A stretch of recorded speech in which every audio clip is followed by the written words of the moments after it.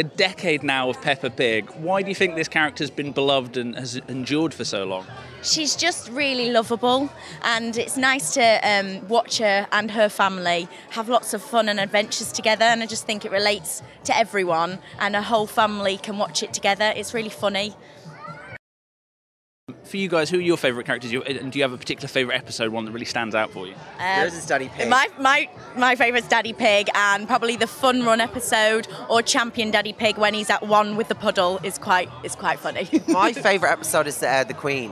When she meets the Queen. I just thought it was, at the time when it was the Jubilee and everything, I just thought it was very clever. And yeah, it's like going back. The whole thing with Peppa Pig is they're so relatable as a family. You know, she's a bit bossy, and it's like that little girl in everyone's family, and then they got the little brother. It's very sweet, and I think very relatable.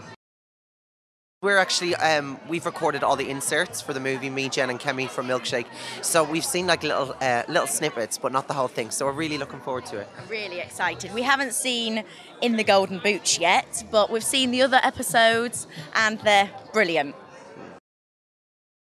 I just think it's really important that children have a bit of a break from normal life, and I think children's TV at the minute is the best it's ever been, and Peppa is definitely one of those programmes that the whole family can sit down together, enjoy it, and just escape from reality and have fun. Yeah. I think at this age, you know, everyone's educational, but they are so young. So I think, you know, a little bit of education is great, but I think fun. You know, they're all going to be going to school at 5, you know, and grown up. So I think at this age, preschool age, I think it's nice for them to just have a fun message, a nice message, rather than constantly, a lot of people say education. They've got school for that.